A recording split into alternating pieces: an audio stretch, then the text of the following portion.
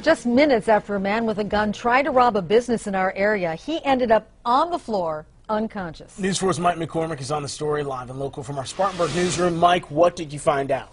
Well, Nigel and Carol, that business has some 30 locations between western North Carolina and the upstate, and they have dealt with robberies before, but this one ended up unlike any of the others.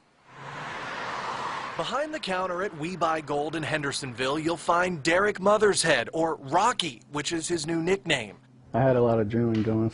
Friday night, just before closing, a man wearing a hoodie and a bandana walked in. You know, he told me he had a gun, and he even flashed it. Store surveillance video shows him come behind the counter. You know, I stood up and threw my hands up and said, you know, take the money. Normally, Mothershead is armed. You know, I would have shot him. But on that night, Mothershead, a big fan of mixed martial arts, wasn't. So he used the gun he was born with. You know, I got the money, and he had a bag out, and instead of putting it right into the bag, I stuck it out here, and I said, just take it, just take it. And so when he reached out, you know, I took a step in, and I cocked back, I preloaded, and I hit him. I hit him hard. Like I said, I hit him with everything I had. The would-be thief was knocked out cold. At the time, you really don't think you hit somebody as hard as you do, but looking back at the tape, I say I hit him pretty hard, I guess. Turns out the weapon was a pellet gun. When I pulled it out of his, you know, if he had it in his waistband, when I pulled it out of his waistband, I kind of just started laughing.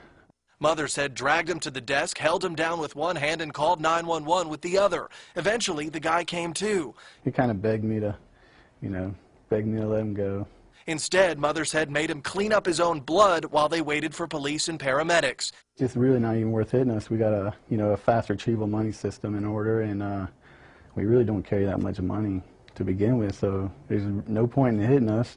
His point, which he made clear on Friday, is that if you hit them, you'll be hit back. There was just an opportunity there where I thought that I could actually, you know, do something, and he could actually get, you know, justice could be served. And take a look at the man Hendersonville police